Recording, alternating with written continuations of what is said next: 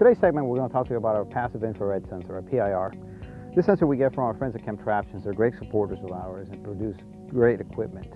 The PIR has a lot of great features on it, everything from the sensitivity, the time of day, or the timing on it, and then the luminosity, which allows us to shoot in different light conditions or to trigger it. It also comes with many different programs that you can set it to, everything from day, night, still, video shooting, a lot of different options on there.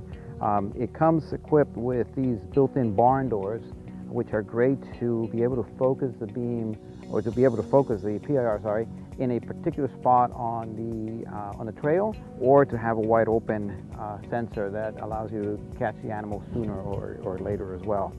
Battery life is great. We can leave these guys out here for several weeks without any issues whatsoever. And it is weather resistant, well, pretty much weatherproof. I wouldn't put it underwater, but it is very much weatherproof even out here in the Everglades. These are out here all year long. They do not come home unless something's happening with them, which is very unlikely.